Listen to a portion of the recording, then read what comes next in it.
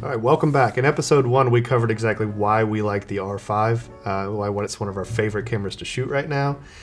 So the next logical question is the daunting task of what lens do I want? And now, we have an entire port chart that'll tell you what ports you need for what lens if you already have one. But in this video, I really want to talk about the lenses that we really like and what we recommend. These are kind of our 5-star choices.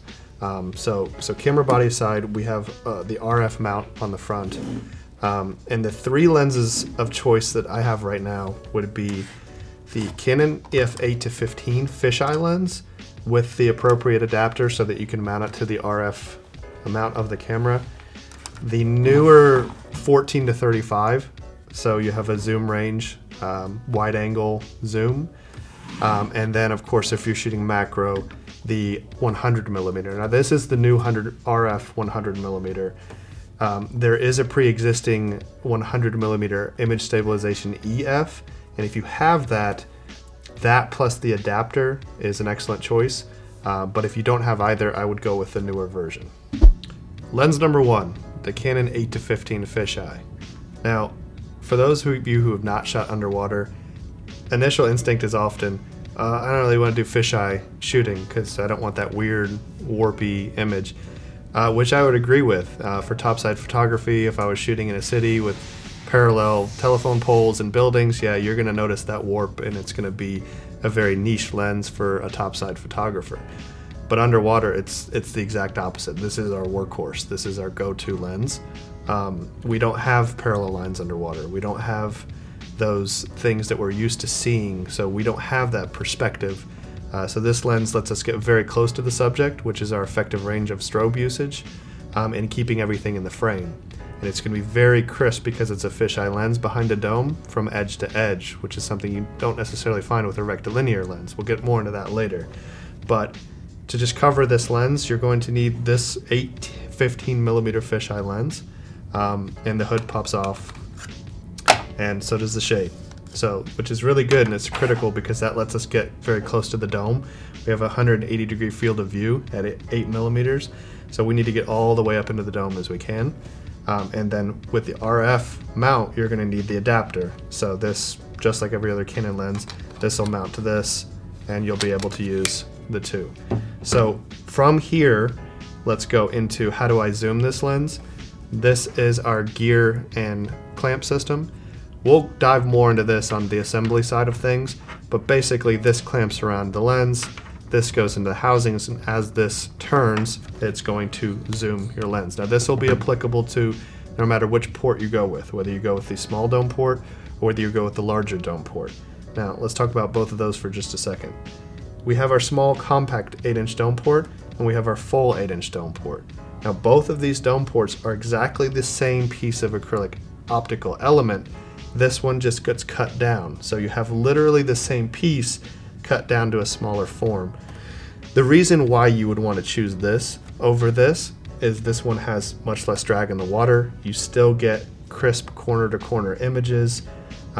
It's smaller to pack with if you choose just one, and it lets you get in closer. So if you have a subject that you want to get and you want to tuck into a small spot, this one's going to let you do that. I choose this for what I call general underwater photography 9 times out of 10. And then I would choose this if I was doing dedicated over-under shooting. Now we've designed these 2 port systems to be extremely lightweight. So, and the reason being is I often will travel with both. So I have this, and I know what I'm about to go do before I go shoot it. If I'm gonna go shoot over-unders, obviously I'm going with the bigger dome. If I'm doing general photography, then I do the smaller dome port. Both of them are very lightweight because of their acrylic elements. Not only do we have the advantage of weight, but now we can polish that element out. We have another video on that, on how to polish the dome port. But if it were me and the budget allows, you can travel with both of these, and I do recommend it. The next lens of choice is going to be the Canon RF 14-35. Now this is a relatively newer lens, but it is going to be a rectilinear wide-angle lens. So that rectilinear aspect of this lens is going to mean that your corners won't be as sharp as when you use that 8-15 that we previously mentioned. That being said, it's still a very good lens, and it's very versatile because you have that zoom range from 14 to 35. You may initially think, well, I have 14 millimeter field of view. Does that mean that it's similar to the 8 to 15 field of view? Well, keep in mind that one's a fisheye, one's rectilinear. So this is still very wide angle, but not as wide angle as the 8 to 15. This is a more versatile lens as a photographer because you can use it topside.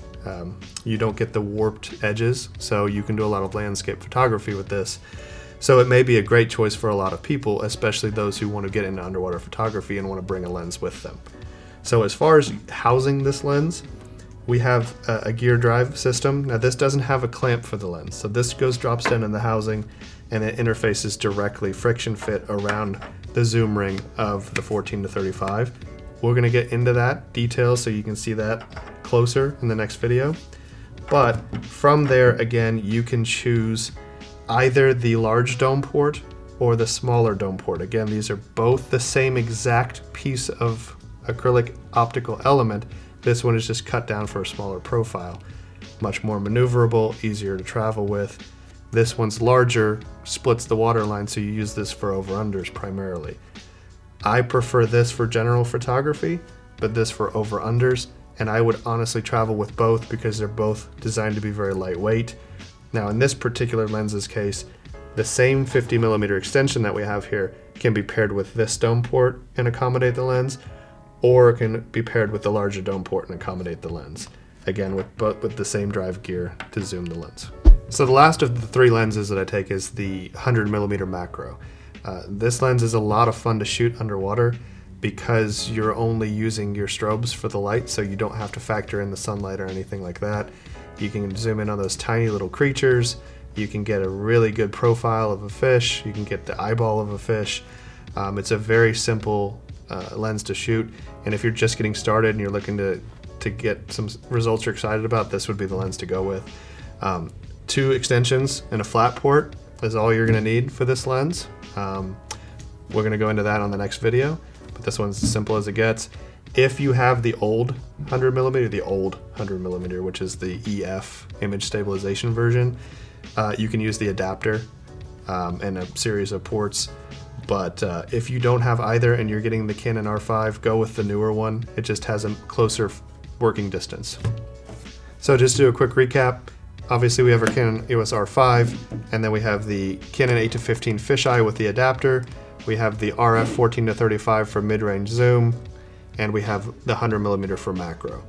Again, going from really wide angle fisheye lenses, mid-range zoom wide angle, to 100mm macro small stuff.